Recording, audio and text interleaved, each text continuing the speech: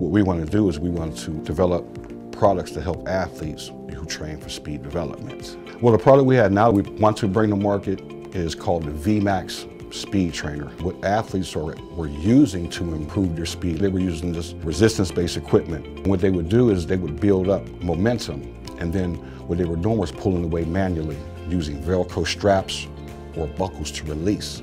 Athletes were having difficulty, and they were breaking their form, breaking their stride as they were trying to release. Sometimes it would not release. And I said, there has to be something, better out there. We use a remote control to wirelessly release the equipment. Instead of having to break your form to manually release from this equipment, we're offering an accurate, precise tool that allows you to pinpoint when you want to release from that, which is pivotal in today's training. When I was younger, coaches, we used to train, they used to tell us, just run, we'll get in better shape. But as time and science says, athletes become faster by activating neuromuscular firing patterns. And so that's why athletes was using some resistance equipment. So at the end of the day, that's what my products are for, to help athletes who want to improve.